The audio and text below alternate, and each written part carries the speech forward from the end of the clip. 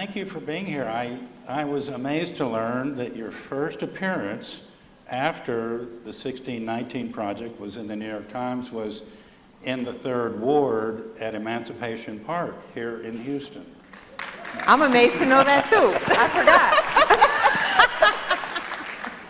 forgot. Welcome back. Thank you. And thank you for letting me call you Nikole. One of my favorite stories in your book took place in your high school class in Waterloo, Iowa. With your teacher, Ray Dial, when you discovered the year 1619. Would you please share that story?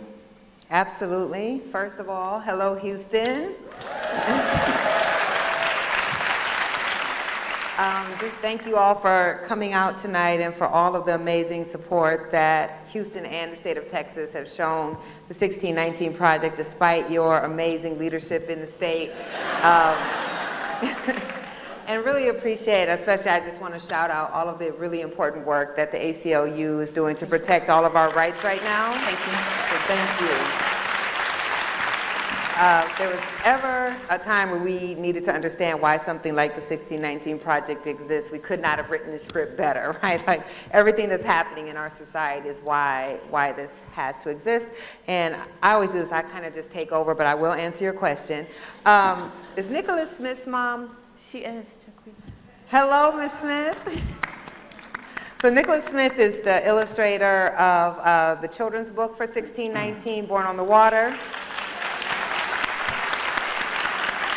And he is a native child of Houston. So thank you so much for being here and for raising your son to be such an amazing artivist, as he says. If you haven't seen the children's book, the illustrations are just amazing. Okay, now to your question. Okay, one more. Are there any educators in the room tonight? Yes.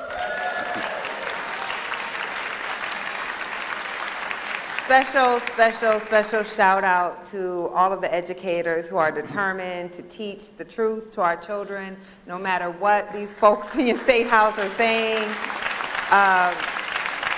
It just takes a tremendous amount of courage right now and stamina and resilience to do what you do. I know you are not as appreciated and respected as you deserve to be.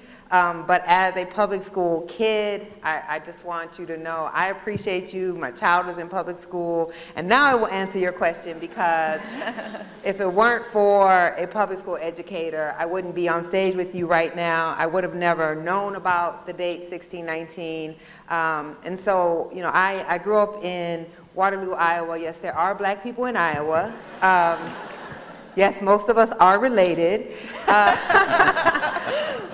But I grew up in a town that didn't have a huge black population, but it still had enough black people to segregate us. And so starting in the 2nd grade, my parents enrolled me in a voluntary school desegregation program where black parents could opt to bus their kids out of their neighborhoods into white neighborhoods and white neighborhood schools. And so that's what my parents did. And starting in the 2nd grade all the way until 12th grade, I was bused out of my neighborhood into white schools. And my high school offered a 1-semester Black Studies elective course called From the African American Experience, and it was taught by this educator named Mr. Ray Dow. If you have read the preface to the book, then you know I shout out Mr. Dow by name. Mr. Dow was just this amazing educator. He actually was a college professor. He taught college-level Black Studies. And as you can imagine, in our high school, all of the black kids were bused in to a school that wasn't ours. And so we were often made to remember that this school did not belong to us. There were lots of racial tensions at my high school. So the administration had recruited Mr. Dow to be a disciplinarian to us wayward black kids, right? They brought him in to get us together. But they didn't know they were importing the enemy, right? So Mr. Dow was one of those radical black educators who, instead of trying to control us, he sought to liberate us. And he taught this class on Black Studies, and he taught it at a college level because that's what he did. And when me and my friends decided to start this covert underground black newspaper, he was the teacher who would let us into the teacher's lounge after hours so we could print our paper. And when we led walkouts at the school because we were demanding better treatment and we believed that Black Studies should be a year-long course and that it shouldn't be an elective, that you shouldn't be able to elect into learning our history, he's the one who told us exactly how far we could go up to the line without getting expelled. And so he was the only Black male educator I ever had, and in this class, you know, I often think about, my favorite movie is Malcolm X, and I think about that moment when Malcolm X is in the jail cell, and Elijah Muhammad comes to him on a vision, right? It's like a ray of light that comes into the cell, and he's transformed. His world is never the same, and that's what Mr. Dow's class did for me. So all of a sudden, in this 3 months, I'm learning more about Black people in America and the globe than I'd learned my entire life. And it was in that class that I realized there's actually things you can learn about Black people, right? Because what I think we don't understand, it is the known world. For a child, what you know about your world is what adults have taught you, or what you have gathered from television or movies or museums. And Black people really didn't exist in that world, except we were enslaved, and then Abraham Lincoln freed us, and then 100 years later, Dr. King gives a speech, and that's it, right? That's the whole story. And so you tend to then think the reason they're not teaching you anything about Black people is we must not have done that much worthy of teaching us about. And then here I am in this class. I know it's a long answer. Good. I love it. I'm going to get through 3 questions on that list. So here I'm in this class, and all of a sudden, I'm being exposed to this whole world of knowledge that no one ever thought it was important enough for us to know. So being the nerdy child I was, I started asking Mr. Dow to give me books to read on my own outside of class. Like, this one class was not enough. And one of the books he gave me was a book called Before the Mayflower by Lerone Bennett. And I took it home, and I'm reading it at my dining room table, and like 30 pages in, I come across the date 1619. And I didn't know when I got the book what the title was evoking, which was saying, I thought Before the Mayflower was talking about African history before we got to the United States. But on page 30 or so, he talks about this ship called the White Lion that lands in Virginia a year before the Mayflower lands at Plymouth Rock. And I was astounded, right, that we know every American child learns about the Mayflower. And yet no one had ever taught us about the White Lion that arrived a year earlier, that I would argue had much more of an impact on the country that would be built. And so I realized at 15 years old, one, like the powerful symbolism of that date, of a lineage, of a Black African lineage that went all the way back to the earliest days of the original colony, but also to the power of erasure. Because then I understood at 15, it wasn't that there wasn't knowledge to be had. It was that people had chosen not to teach us these things. So what else hadn't they taught us? So I became both really empowered to know there was all this knowledge that there were books, that there was knowledge, that there were contributions, but also really angry that I had spent most of my life feeling diminished, demeaned, erased, that maybe we were inferior people in some ways because we didn't seem to have much of a history or much contributions, and that had all been intentional. And then I understood why, because I became a completely incorrigible student after that, right?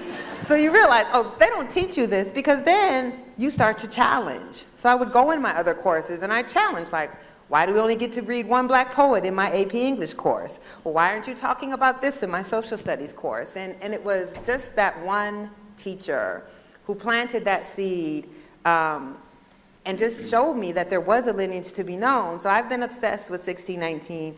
I mean, it was maybe 5 years ago that I was in high school. Are y'all just gonna disrespect me and laugh like that? Okay, I got you. But so for 30 years, okay, for 30 years, I've really been obsessed with the date 1619, both for just the facts of it, that there was this history that had been erased, but also just the powerful symbolism of a people whose legacy outdates nearly everyone else who's here. What was that, a 20-minute answer? Beautiful. Well, I Connie. want to build on Randall's question about inspiration, and I want to switch to courage, because in your book you talk about Mr. Dial, as you just did. You talk about your father and the flag, and what that meant to you as a child, and in retrospect.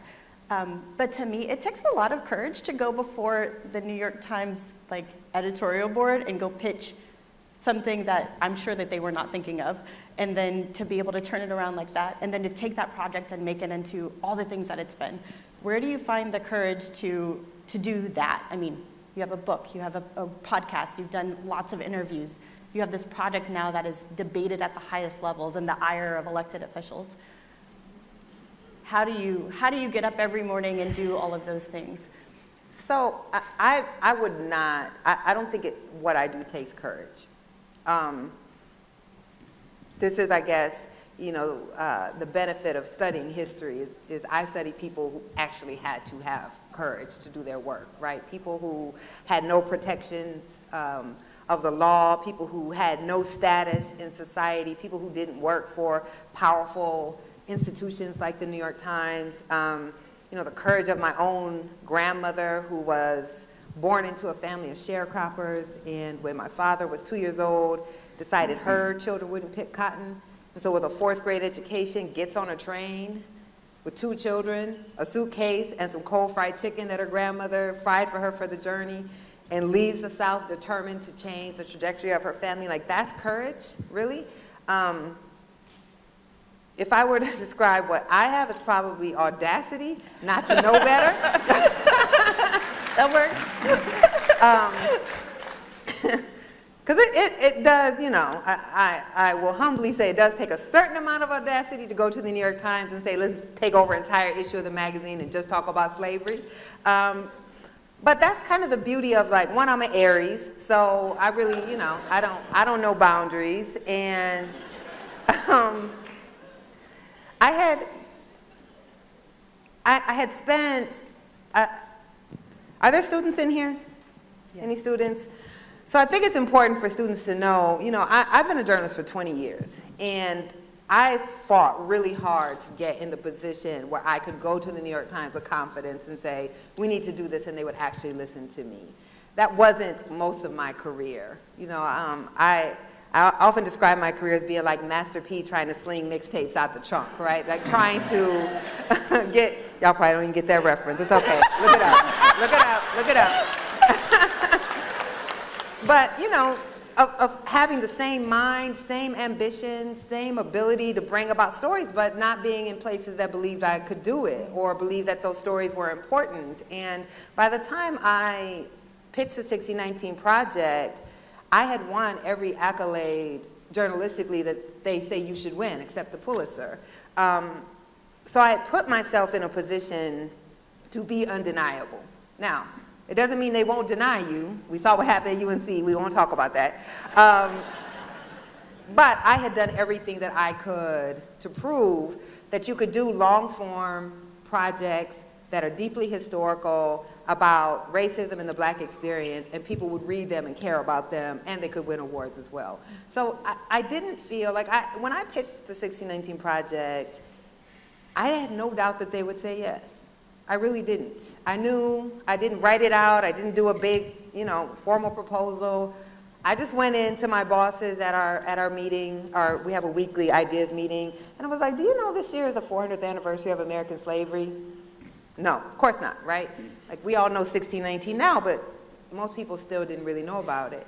And then I said, did you know American capitalism was founded on slavery? And I just started listing these things, and immediately, to their credit, my bosses said, let's do it. And then it just got out of control.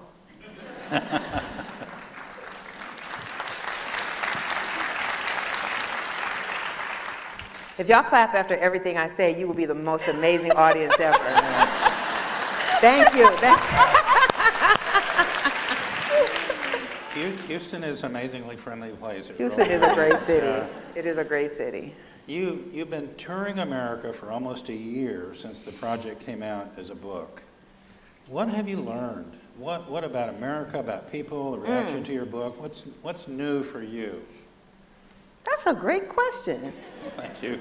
I've been interviewed many times, and after a while, you don't have any new questions that have been asked, so I appreciate that. You know, I've learned a couple of things. One, I would say what has been reinforced for me is that these politicians who are trying to ban books, who are trying to ban thought, who are trying to say that our children can't handle a complicated history for a complicated nation, that they don't actually represent most Americans. They have a big megaphone, they have a lot of power, but they don't represent most Americans. I think, you know, the 1619 Project should be, for most Americans, deeply uncomfortable. It should be something that makes you think, what the hell did I learn, right? How can this be true? Why didn't I know any of this? But what I find is most people are grateful because what I hear again and again is, now things make sense. Like the history that we've been taught did not explain the country that we're in. And now I have a little bit better understanding of why the country operates like that. And I've had this experience with every type of American. I wrote this project for Black people, right? I wrote this project for us to say, you will not continue to marginalize us in the story of the country we literally built. But I wrote it to all Americans, because I don't care if you're an immigrant who got here yesterday, or your family goes back to the Mayflower, or you're indigenous and you people were the first people here. We all benefit from having a better understanding of the centrality of slavery and Black people to the country, because you can't separate those two. We treat these as segregated histories, right? There's American history, and then there's the histories of other people. But it's one history. And you can't understand any of it if you're not braiding those histories together. So I think the thing I've learned the most is really the profound openness that Americans have. I've had 85-year-old white woman from Mississippi who has written to me and said, I lived my whole life and had no understanding. And she's in Mississippi, right? Like, it's a lot of history there. Thank you for opening my eyes to all that I didn't know. I was in Philadelphia and met with some high school students, and this high school is very heavily Southeast Asian. And a young lady said she read my essay and for the first time understood that so many of the freedoms she had came from Black resistance. The fact that her family was even able to immigrate came from Black people's ending the racist immigration policy that put quotas on Black and brown immigrants from being able to come to the United States. And then they were able to come to a country where racial discrimination by law had been eliminated because of the Black freedom struggle. And yet they hadn't been taught to ever think about that their stories could be connected to ours. Of course, part of your Americanization process is to distance yourself from Black Americans as much as possible. So to see people of all different walks of life kind of making that connection and embracing, seeing their country in a different way, taught me that, well, it explains why there's so many attacks on the project, right? Because it taught me that Americans are actually really open to having a greater understanding of our country. And when they have that greater understanding, it transforms the policies that they're willing to support. It helps them to see why we have inequality, and that it's not because somehow Black people are the only people in the history of the world who like shitty schools, who don't want safe neighborhoods, who don't care if their houses are nice, right? That there's something that created this, that, I forget sometimes I'm in a religious, and I'm on the altar, oh Lord, okay. Whoever the God is, forgive me. Though probably of all the things that God, whoever you want to call him, has to worry about, it's probably not me cussing, so it's probably okay. Anyway, so I think that's what I've learned is this was a deeply, we talked about this at the dinner. This was the hardest thing I've ever done, right? This history is painful. It is ugly. When you just see wave after wave after wave of atrocities that Black people have had to bear for no reason, it was just extremely emotionally taxing. And then you do have to fight this like constant sense of rage, right? Or this belief that like, this country just doesn't give a damn about us, which may still be true, but then you see that there are just really millions of Americans who, if they knew better, if they were taught a more accurate history, something that really helped them understand society, that they would support efforts to make us a more equal country. But they're taught a history that actually allows them to be satisfied with the country that we have. And that's really, I think, why the attacks are coming, because if we learn this different history, then we can see a vision for our country that doesn't have to be what it is right now.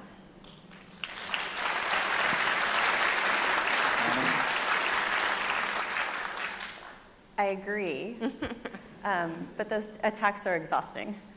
And what you've talked about, what your collaborators and the project all talk about is, you know, the unrelenting, sometimes deadly work that Black people contributed to making this country.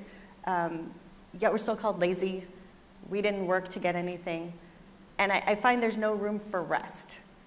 So my question to you is, how do you find rest? And how do Black people find permission to take rest without feeling guilty? You know I'm gonna give the worst answer on that. You don't rest. One, I think I'm like a lot of Black women in general, where I feel like our communities are in danger. Like we are a literal firewall of democracy. Like how, you know, when do we rest exactly? And it's not being like, you know, superwoman, except we are tasked. We are tasked with being superwomen, even if we're not. So I don't rest much. I mean, as you know, I was in DC on Monday, Denver yesterday, Houston today. I'll be in Chicago tomorrow, back to New York for 2 days, and back on the road again. But I also just feel so incredibly blessed. I think about,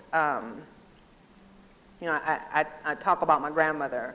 I talk about her a lot. I talk about my father, a woman who clearly had ambition, dreams like any other human being, but was born into a society where she couldn't manifest any of them. She was born in 1926 in the most thoroughly apartheid state in America, Greenwood, Mississippi. And so how can I just feel,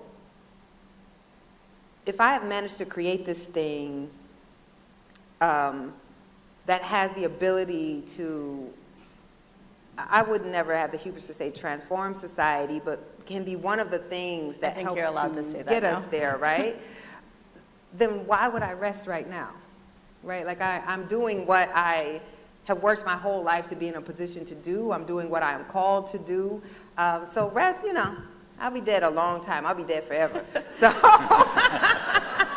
so to me, I don't think a lot about rest. I think a lot about trying to, in this moment, do as much as I can while I have the attention of people who can materially change the lives, particularly of Black Americans. And frankly, none of us should be resting right now. Because, look, our democracy, you know, we're told that we are the oldest continuing democracy in the world, but that's a lie if you study history. We've only had a really semblance of democracy in this country since 1965 with the passage of the Voting Rights Act. So what that means is we actually have a very new democracy that has been contested. From the moment we began to have representative democracy with the Voting Rights Act, it has always been contested. And we are in a state, I know I don't have to tell y'all, that is really ground zero for the efforts to subvert democracy and to ensure minority rule. So how can any of us rest? Because if we do, in fact, lose the very young democracy that we have, we know who will suffer the most. We know who's already suffering right now. So rest has to come later. There's too much work to do to save our country. And Black women should not have to be in the role of always saving our country, but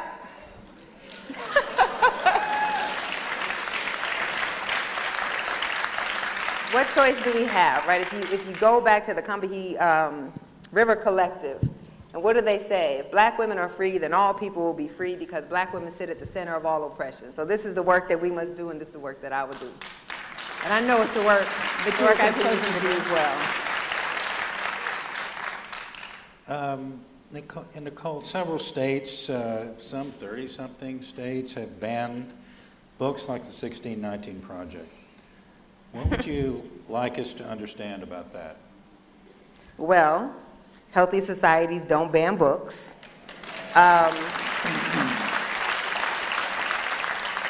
You can't call yourself the freest, greatest country in the world and you're so afraid of contrary ideas that you have to make them illegal. If this were happening in Cuba or Saudi Arabia or China, we would know very well what to call it, but somehow we're accepting of what's happening here, right? I mean, again, look at Texas. 1619 Project is banned by name. Teachers are being removed, educators are being removed, students are being encouraged to report their educators. There is a school here named after a man who was enslaved and they can't teach his book. So this is the sign of a country that is losing democracy. And if you look at people like historian Timothy Snyder or the philosopher Jason Stanley, people who track what happens as a country is veering towards authoritarianism, the first thing they do is they come for books, they come for writers, they come for thinkers. And that's what we're seeing. The First Amendment to our Constitution, the very first one, is a free press, right? It is the ability to have freedom of speech. Now, our founders, I don't give them credit for a lot. I mean, they were largely enslavers, so, but in their divine wisdom, they did understand that you cannot have a healthy democracy if you cannot have the freedom to read and to think and to express yourself without the state abridging that. It's one thing for a parent to say, I don't think this is appropriate for my child. It's another thing to use the power of the state to restrict what can be taught and what can be expressed. And what's clear is if they had a better argument, they would make it, right?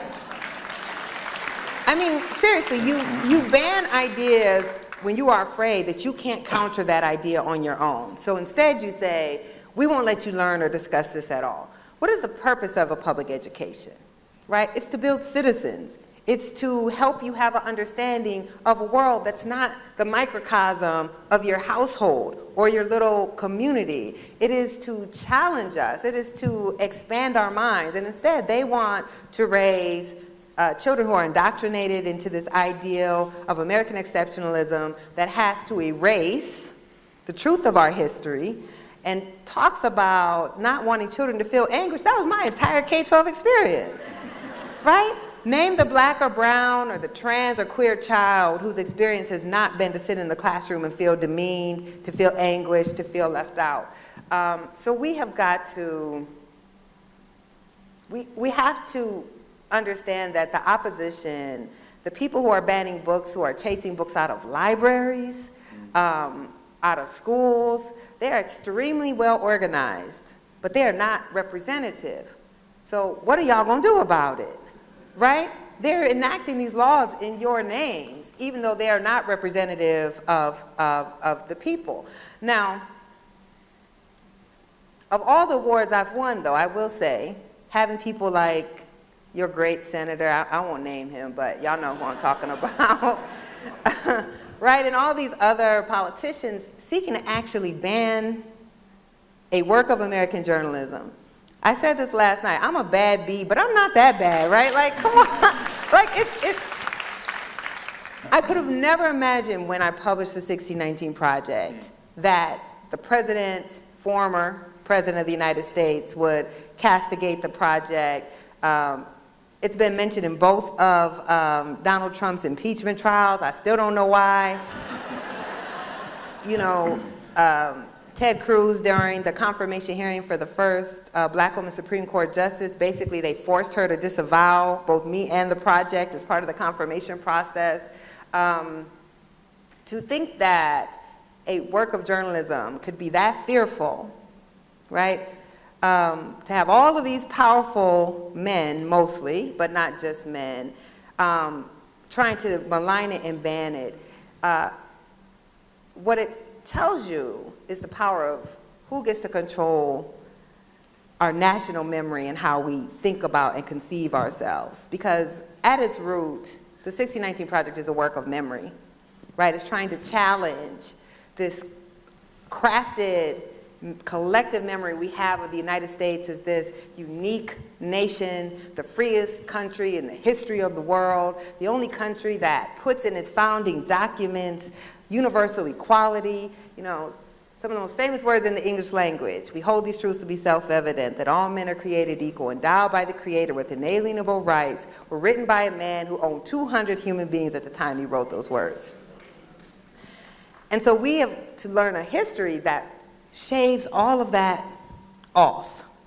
And that is to justify power, to justify hierarchy, is to justify the inequality that we see.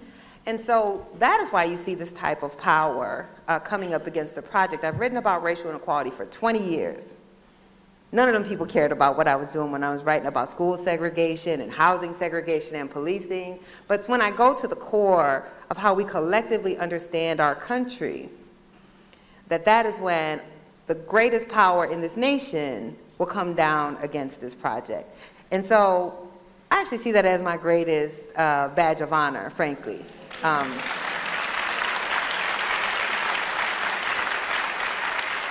Yeah. Nikole, I wanted to follow up, speaking about, you know, what are we going to do, the actions. What's the situation here in Texas about book banning, and how is the ACLU responding? So you mentioned part of it already, so I'll be brief.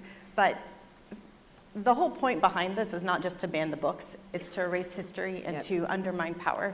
And I think that that's the premise of all of that, and we all need to understand that quite clearly. A book is just, it's just collateral damage in all of this.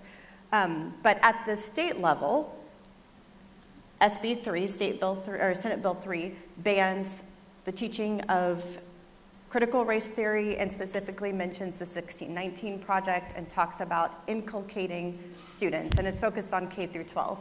And then beyond that, we have at the local level what we often read happening in the suburbs of Houston and Dallas and even San Antonio now is state school boards, our ISDs, our independent school districts, specifically banning books. And those book bans are often targeted at books that talk about the identities, histories, growing up experiences of people who identify as Black, people who identify as LGBTQ, especially the T trans, and then people who identify as non-Christian religious experiences, including Jewish people. And all of those are meant to erase those histories, those identities, the narratives, the being able to have an experience that helps you to see yourself. Because if you see yourself and you know that you have power and access and can accomplish something, beginning with understanding your background, then you're unstoppable. And if the good way that people have found to stop you is to take that out of your bookshelf and to prohibit your teacher or someone in your school district from teaching you, then that's what's happening right now. And so, as Nikole said, what are we going to do about it? And I think that's the most important thing. Because when we talk about the state, it is very scary at the state, but this is happening in our backyards, in our school districts, and you all probably pay taxes. And so everybody in this room, regardless of whether you have a student in K through 12, needs to speak up about it. Whether that's to a neighbor or speaking up on social media or showing up at the school board meeting. And when the legislative session starts, we're going to hear this all again, because it's not over, and we need to be ready for it.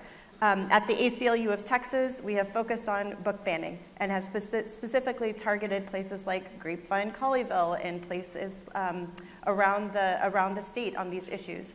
We fought hard to try to stop Senate Bill 1 and the House bill that was like it, that would now prohibit critical race theory and the teaching of the 1619 Project. And our work won't stop. Part of working on free speech and freedom of expression is what we have always done, and we will continue to do. And so I hope people here will stand with us to do that.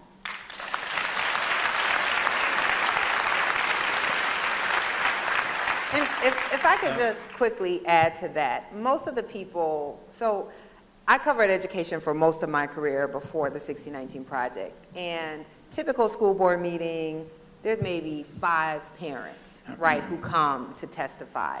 And so those 5 parents, if they come every week, they actually have the power to shape what the school board does. They're not representative of the community. And in fact, what we know is that many of the people who are showing up at these school board meetings and pressing for these bans to take place didn't even have kids in the school. Sometimes they weren't even necessarily from the community. And so it doesn't even take that much organizing on you all's behalf to counter what is happening at those school boards. They just need to see that there's also going to be pressure applied from here, and they will respond to that. Elected officials, no offense, just really want to get reelected. Yeah. I mean, so much is driven by their desire to not do anything courageous. I'm not saying all elected officials, but many of them, it's about wanting to get reelected. And so if they're only hearing from this segment of the population, that is who they're going to respond to. It's not enough to sit at home and write a Facebook post or talk to your girlfriend. You know, this is the time where we all must engage in the democratic process. We have hard-fought rights, right? We know that our ancestors literally died for, and we have to exercise them. We really do. The time for complacency, it's over. We don't have the luxury of that right now. Do we want to leave our children a world worse than the ones that we had? Because that's what we're veering towards if we don't step up. So before you go on, Randall, I want to put a plug in because some of my colleagues from the ACLU of Texas are here, and outside at the table there is a handout that has information on students' rights and how to use a toolkit. And it specifically mentions how to sign up for things like going to a school board meeting. So to Nikole's point, it is extremely accessible and it matters so much, and it will take a painful 2 hours out of an evening, but it is worth it. So please do it. And I know Randall really wants to ask me another question, but I just have one more thing to say. So what we're seeing right now is we are in a period of racist progress. So if you read the second to the last essay in the book, it's an essay by Ibram X. Kendi, and it's called Progress. And it talks about how Americans are just obsessed with this notion of progress. And that's because we can say, you know, yeah, things were bad back then. We did a couple messed up things like enslave people and committed genocide, but that was in the past. And things aren't where they're supposed to be right now, but we're always making progress, so things are going to get better in the future. And what that does, this idea that progress is inevitable, that we're always making racial progress, one, it's just not borne out by history, but then it alleviates us of the urgency to act right now. Because we can say, we're not as bad as we used to be. You're right, I'm not a slave, that's true, right? And we can say things are going to get better in the future, so we're always making progress. But what he argues and what I believe is that we have racial progress and then we have racist progress. Mm-hmm. And we are clearly in a period of racist progress. So all of these anti-CRT laws, which every time we say that, we're actually furthering a propaganda campaign. The critical race theory was a propaganda campaign. Teachers who can't even, they're holding like mock slave auction lessons in the classroom because they don't know how to teach slavery, are not teaching high-level, graduate-level theoretical race theory in their classroom, right? And that's what CRT is. We know that. But it's effective because you see this rise. You can literally trace the rise of the mention of CRT on Fox News to after the Black Lives Matter protests. So 2020, we all collectively watch George Floyd, a man from Houston, get lynched on national television. And for this brief period of time, it seems like Americans are really finally putting together that it's not about a couple bad police officers, that there's something systemic happening here. That this is part of a 400-year legacy of systems that would lead this police officer to feel that even though he was being filmed, he could kill a man because he was black and nothing would happen. That that's not about an individual person, that's about a society. And so I've spent a lot of time looking at the polling and like what was happening and the type of movement we saw of Americans who are going from thinking racism is, it's about some bad individuals to making the connection that we have a society that was structured to produce the results that it's producing. And the starkest number was at the height of the protests, about 44% of Republicans, self-identified Republicans, said that racism was a primary obstacle for black advancement. Now, if you know the conservative ideology, that is an astounding figure, that almost half of conservatives were saying it wasn't just individual black pathology or a few bad apples, but that there was something systemic that was keeping black Americans from advancing and having equality. That had to get an answer, right? There had to be a response. You can't have half a conservative saying that there is structural inequality that has to be dealt with. So that's when we begin to see this backlash. Because why does it matter, right? The narrative drives the policy. So if you believe we are a fundamentally equal society, that everyone has the same opportunities, but there's just certain groups who refuse to take advantage of those opportunities. And so black wealth, black incarceration, black out of wedlock birth, everything that they say is pathology, then you say, well, that's just because black people don't want to take advantage of this country. And so you pass punitive policy that supports that point of view. But if you start to think there's something bigger here, wait, this is a 400-year-old system. There was architecture, right? The black neighborhood is like the black neighborhood because the federal government redlined the black neighborhood, right? If you start to see those connections, then the policies you support are very different. Then you start to support policy that redistributes wealth. Then you start to support policy that leads to more equality, that is not focused on individuals but on structures. Well, power does not want that.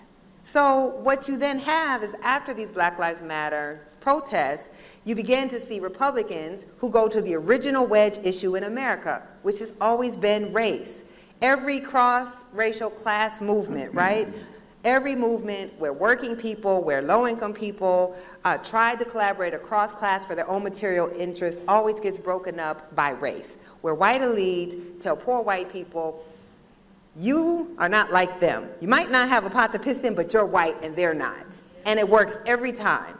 So we saw them begin to sow those seeds of, okay, these black folks, they just don't want equality. They want to take your heroes. They're pulling down your statues to your white heroes. They want to take your history. They want to tell your children that your children are racist. They want to take your country from you. They're replacing you. And that's how you break apart, right, a cross-racial social movement, is you go to that original wedge issue. And so that's why we're all talking about this, is you have a party now, a Republican Party, that is saying pretty explicitly, we only believed in democracy when democracy was for white people. And if democracy is multiracial, we actually don't want democracy at all. And that's what's happening in Texas, right, where the hyper-gerrymandering, where you can win the majority of the votes, but not win the majority of the seats. Or where they say, if you don't vote the way we like, we should have the right to overturn those votes. That is a people who don't actually believe in democracy. And there's this great book, and then I'm sorry, I'm gonna let you get back to your question. There's this great book called How Democracies Die, because most of what I'm reading right now is, I don't feel like the American press is rising to the moment. I think too much of our political coverage is being driven by people who've never lived at the margins of American society, so they actually think everything will be okay and it won't. And so I'm reading these books that give you like a checklist, like what are the things you see in a society when a society starts to lose democracy? And they write about this phrase that I'd never heard before, and they say that until 1965, America never had a democracy, we had an ethnocracy. An ethnocracy is a democracy for a single race of people. And that's what we had, right? So we had a democracy for white people, which means even if your political opponents win, you don't like it, you don't like their policies, but you believe they're legitimate opponents. You believe that they legitimately can lead the country even if you don't agree with them. But now we have a place in this country where they don't think that people of color can legitimately lead the country. They don't believe that. So now they're like, you're not legitimate. Even if you win all the votes, we don't consider you to be the legitimate ruling people of this country, and so we will get rid of democracy. So that's really where we are. And we have to do as James Baldwin said. James Baldwin said, white people have to give up whiteness. Now, I know, if Fox News is in here, I'm gonna be on Fox News saying white people can't be white and they have to be ashamed of being white. But what he's saying is whiteness is a construct. It's not saying you have to be ashamed that your ancestors came from Europe. It's saying that whiteness was created as a power dynamic and a hierarchy in this country, and if you want to have equality, you have to give up the belief that certain people should be on top and others should not, and you were born into that legacy. That's what giving up whiteness is. And if we don't do it, we're going to lose the little bit of democracy that we have, and we're going to lose our country. And that's my message. Sorry.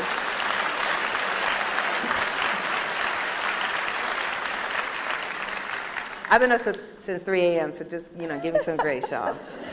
Well, can we stay on the how democracies die for a second? Because Yes. I know several people in the audience, and we have had many discussions about this book as well.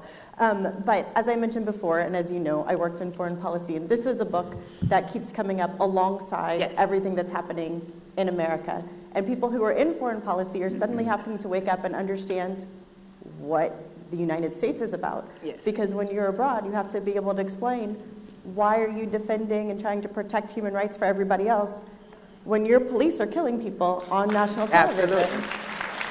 Absolutely. So I know that you've been speaking to more international audiences, and if I'm not mistaken, to the UN recently. Like, what do you tell people in the international space when your audience is not Americans? How are you talking about your work there, and what is your message to them? So I'm mostly, when I'm speaking to international audience, I'm mostly speaking to people in the diaspora. So they clearly see parallels.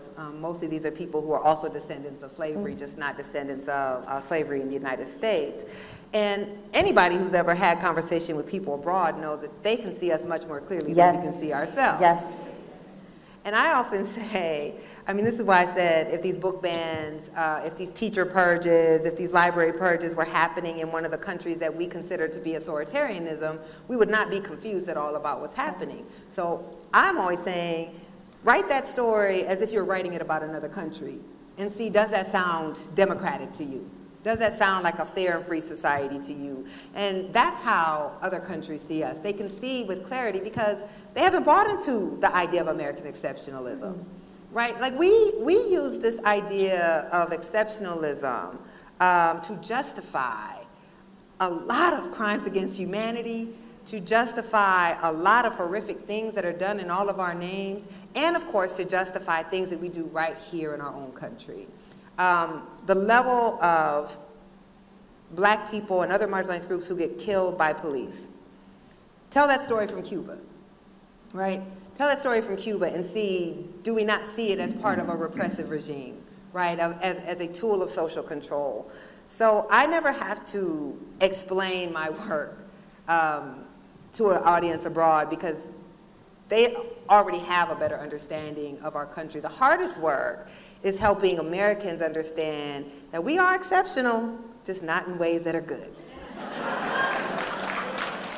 And it's not, it's not saying there's nothing good about America. Of course there is. I think black people are the best thing about America, frankly. But it's saying this idea of exceptionalism then causes us to be in denialism, right? We were talking about this at dinner. We're the only Western industrialized country where whether you can go to the doctor or not when you're sick depends on if you have a job that decides it wants to offer you insurance.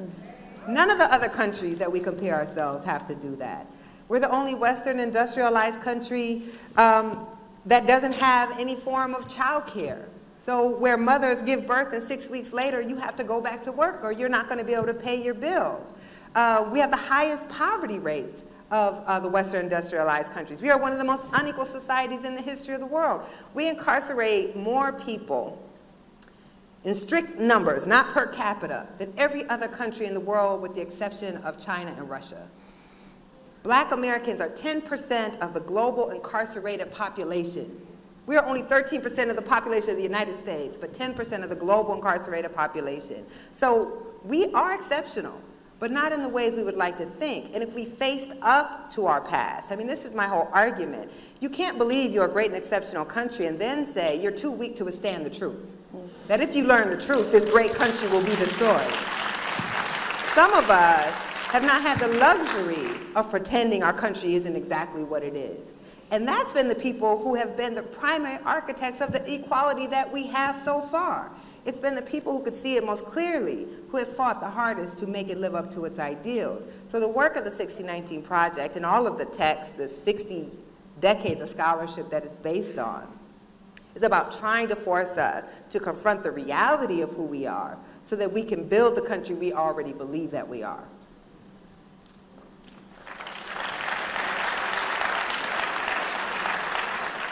Some of the issues you just mentioned, that the lack of health care and inequality and unfairness is due to Washington gridlock we have today, in your book, I think, points out that the founding fathers, especially the southern ones, especially in Virginia, pushed to create a government with excessive checks and balances, yes, while other world democracies were created for more, that are more action-oriented.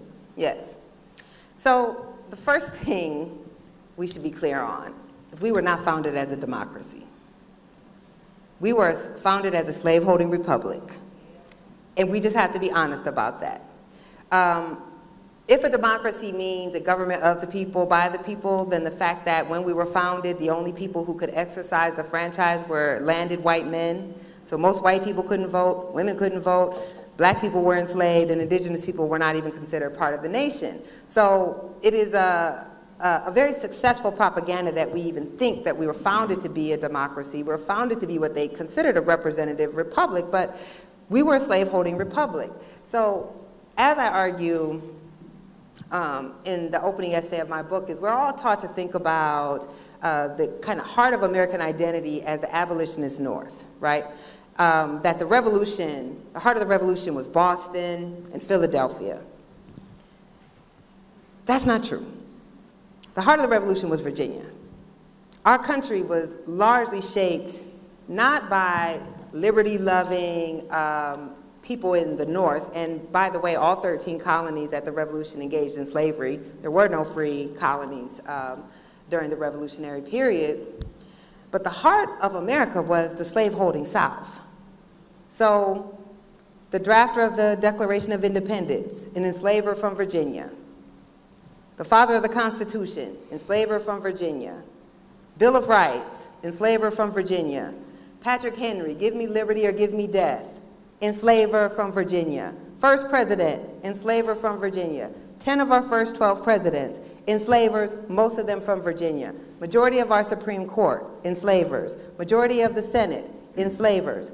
How do you have all of the most powerful people who are shaping the political, social, cultural institutions of a nation are enslavers, but somehow slavery has little to do with the country that was born?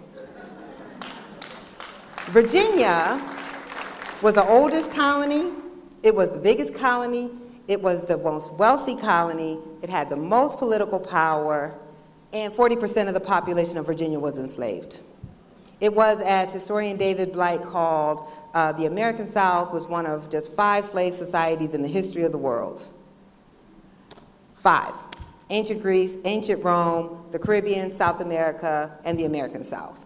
So that we even think about kind of the heart of American identity as being Boston or Philadelphia, yes, the Declaration was written in Philadelphia by a Virginian who enslaved people, who brought his property with him to keep him comfortable while he enslaved. So we have these tensions from the beginning of our country between how much of our country would be free labor, and how much of our country would be enslaved labor. But because of things like the 3/5 Compromise, which we all learn about, but not really, what the 3/5 Compromise said is that all of the slave states can count all of the enslaved people as 3/5 of a person for representation in Congress, which meant they got more seats in Congress than what their voting population would allow, which meant they got to architect a weak federal government because they were afraid that the federal government, if it was run by Northerners, would abolish or limit slavery. Right. So we are one of the few democracies, they call them veto points. Most democracies have 1 veto point. We have 3, right? Actually we have 4, including the Supreme Court. So in most countries, you have your legislature and you have your executive, and that's your 1 veto point. But one of our houses of Congress can veto the other house of Congress, and the president can veto both of those houses of Congress, and the Supreme Court, which are unelected justices, 9 people, as we all know, they just took away a fundamental constitutional right for women, they can overdo all of that. And so what it's saying is that this legacy of slavery, this foundation, this need to set up a system of government that would not allow the federal government to have much control or power, that would allow different branches of government to stop any legislation moving forward, was about stopping any legislation that was going to restrict slavery from moving forward. And so we all deal with that now. That's why we have a Congress, we have an executive branch, where even when you have all three branches under one political party, cannot pass legislation. That is a dysfunctional system, and it is another way that we are exceptional, but not in the ways we want to think.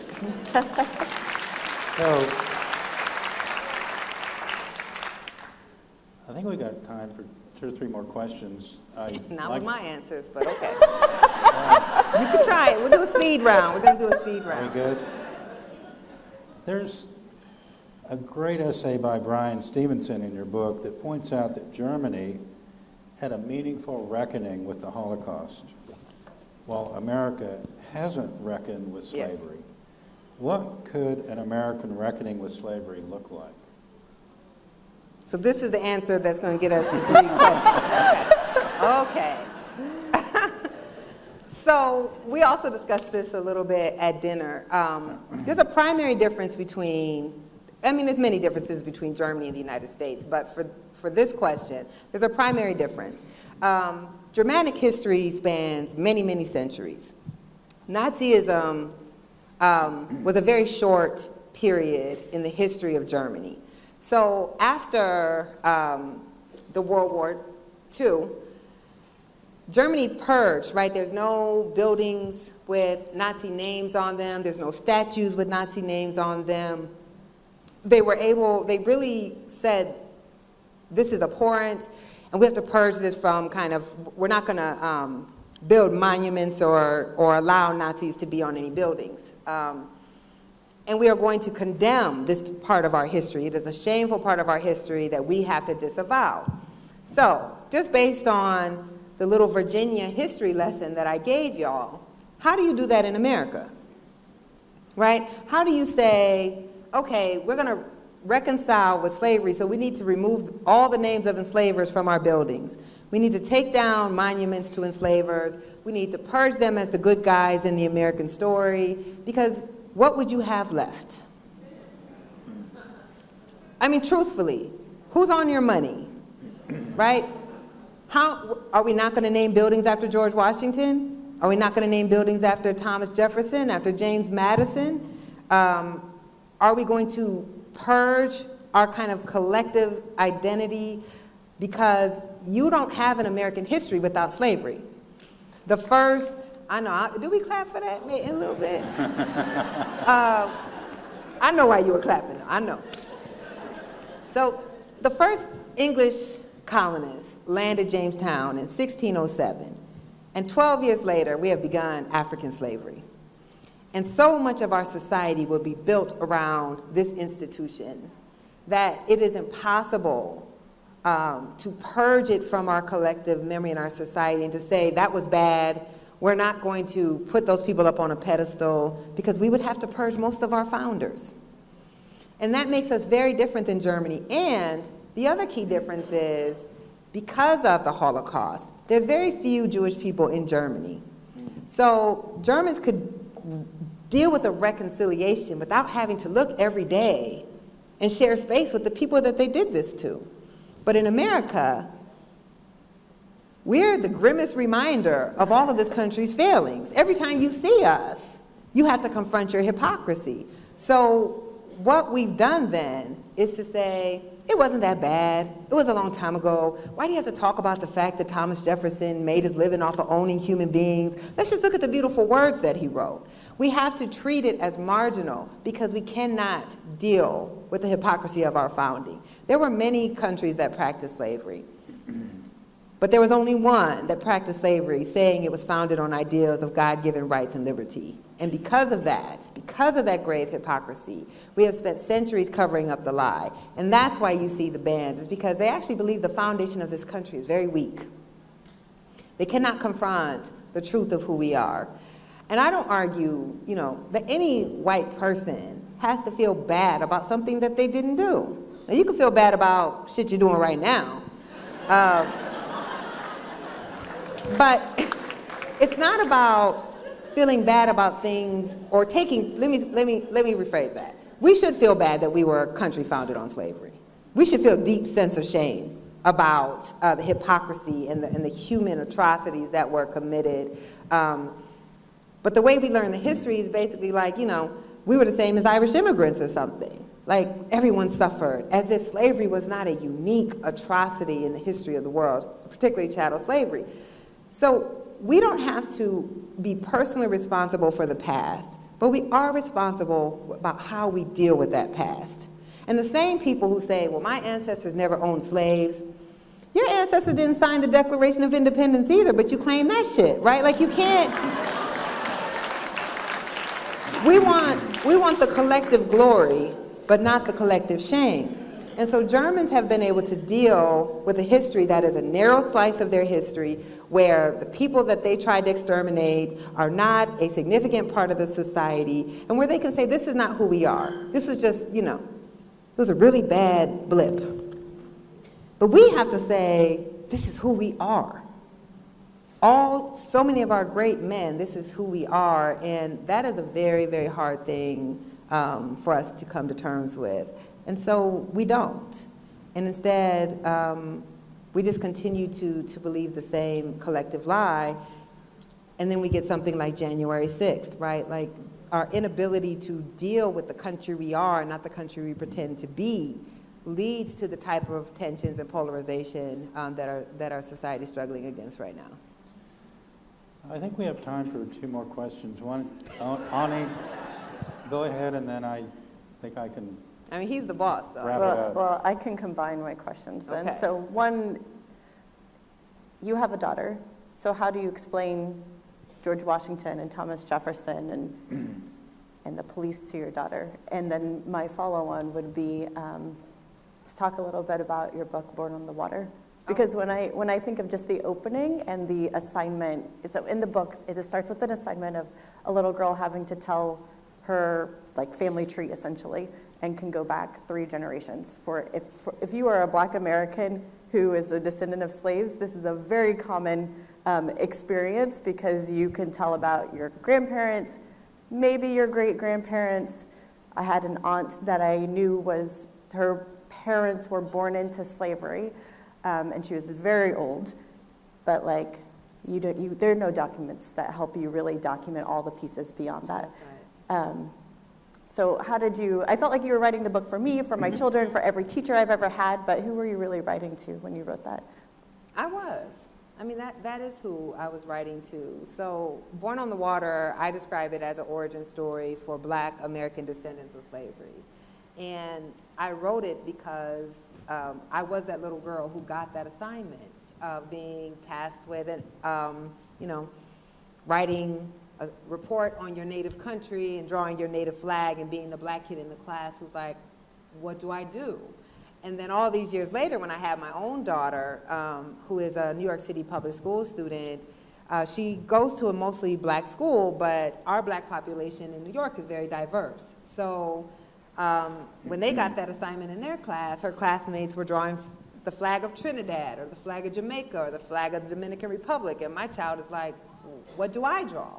And it's just one more time where you feel a distance between yourself and the rest of the people who live in your country, and where you feel like we don't have a history, right? Like, we're taught that our history begins with slavery, when clearly it doesn't, and there's nothing shameful about that history, but our history doesn't begin in slavery. So I wrote that book to give us an origin story. And so the book has the girl come home and tell her grandmother that she got this assignment, and she was ashamed because she didn't know what to do, and her grandmother sat her down and told her about her people who came from Angola, which were the first Africans who were sold into Point Comfort, Virginia, came from Angola. And the full third of the book takes place on the continent, because you shouldn't have to do this, but when you're Black, it's like you just have to let people know we're human like everyone else. Of course we had knowledge and learning and relationships and science and skills. Of course we had all of that, but we're not taught about that. And then it traces the Middle Passage, Nicholas Smith, who is, again, the illustrator. Like, we don't pull punches in the book. Part of it is really hard and really dark, but that's our story. And then it talks about how when we came here, we built a new people and how we became the perfecters of this democracy. And it ends with the little girl. I mean, it's my essay. I end my democracy essay on that. The little girl going back to school and drawing the American flag, because that's her country, and that's the country that her ancestors built, and the country that she will build too. So that's who this is for every Black American descendant of slavery who felt like we didn't have an origin story, or that our origin story wasn't as good or powerful as anyone else, that we do have a right to claim the country that we built. And so that's why I wrote that book. And thank you.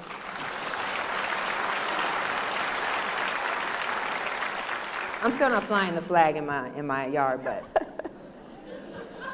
we have a right to claim it, for sure. Our last question. What are your hopes for the 1619 Project? Nikole, the response to your book, your hope for America. I know you've got a movie deal coming up, a series. It sounds exciting. What are you hoping for the response for your book and for America? So we're in production right now on the 1619 documentary series. It's a 6-part series that, if you listen to the podcast, similar, every episode is an essay from the book. And it's supposed to come out sometime early next year on Hulu and then air on ABC, the network. But my largest hope for the project is reparations.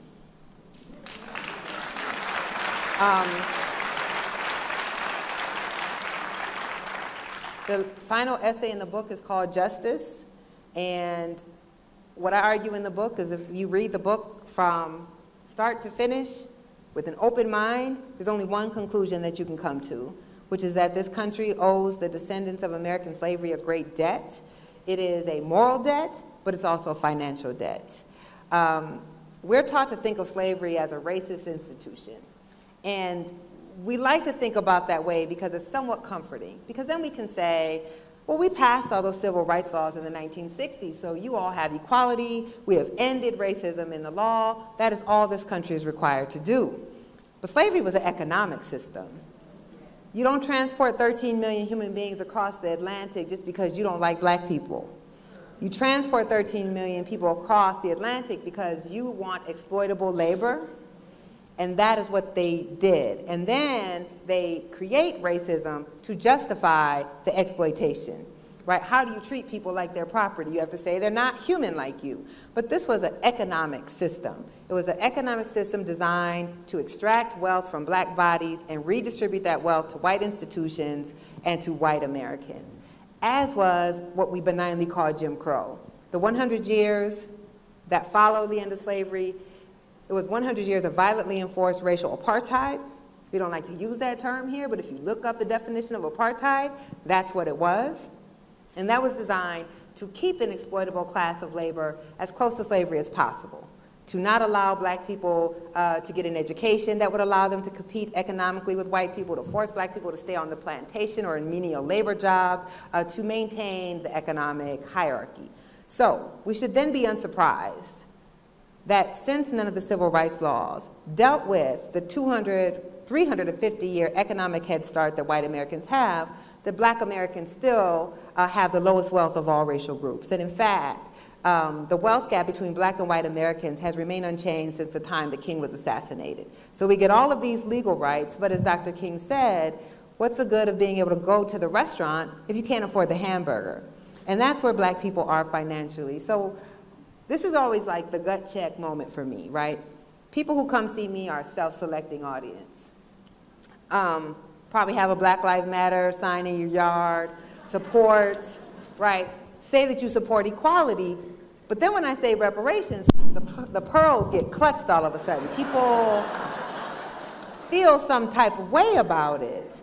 And I think we really, really, really need to ask ourselves why. The majority of white Democrats, so these are the people who ostensibly are our allies, are opposed to reparations. Even though we know Black people have never had a fair chance economically in this society. We know that wealth is accumulated over time, that we can have a great deal of control over our income, but very little control over wealth that we were not allowed to create through federal, local, state, and private policy. So why would we not want to alleviate the forced wealth, poverty, and suffering of 13% of our population when we can do it? One thing the pandemic taught us, we can print money overnight if we want to. $3 trillion, I don't know where it came from, but they found it, right? And the last thing, see, I see you over here uncomfortable, so I want to hear what you have to say.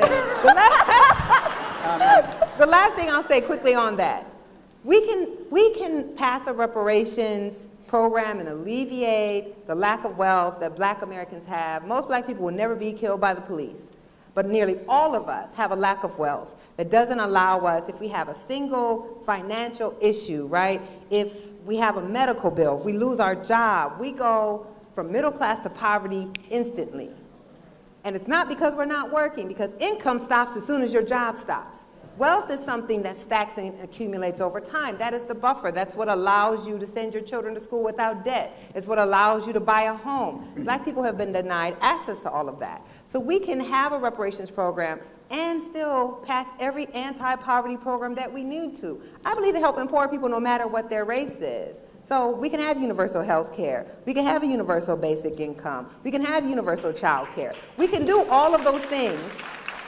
But that is distinct from reparations and the specific harm that Black people face no matter what their income is. So that is my biggest hope, is that we can take reparations from being treated as a fringe political issue to being the very linchpin of any type of justice or reconciliation around slavery. There was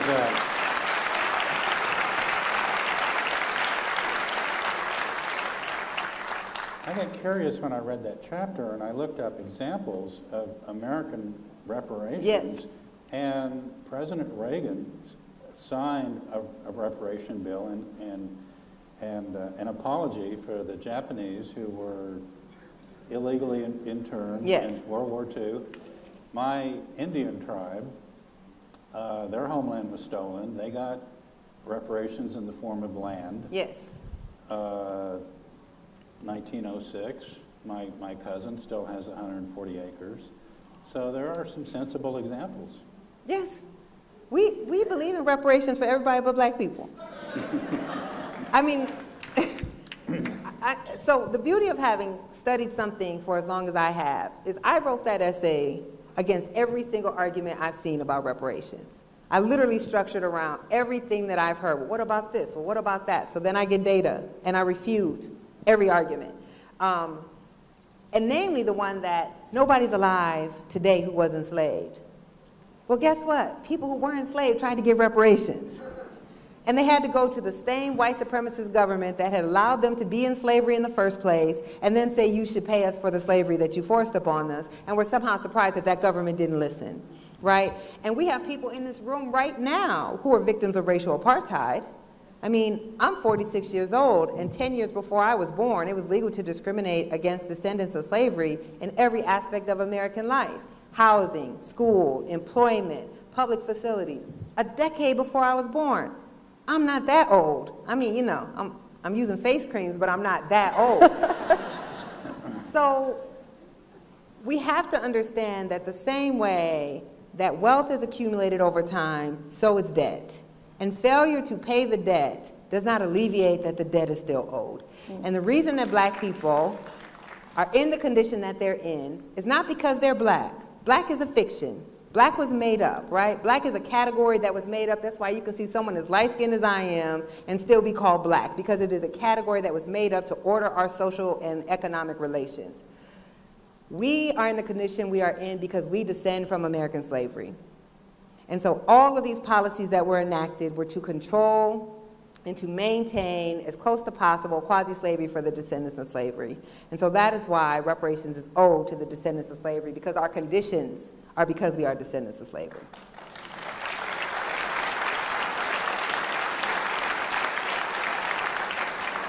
Now, if anybody wants to send me personal reparations, I'll give my Cash App out. Just kidding, Fox News. Just kidding. Nikole, sign books. Please go out in the same way you came in. And Ani Blair, Nikole, Hannah Jones, thank you for a beautiful evening. Thank you. Here's our gift to you. Oh, that's awesome. I thought you were just looking at the time. We like to say it's our time. Y'all have been amazing. Thank you. Thank you.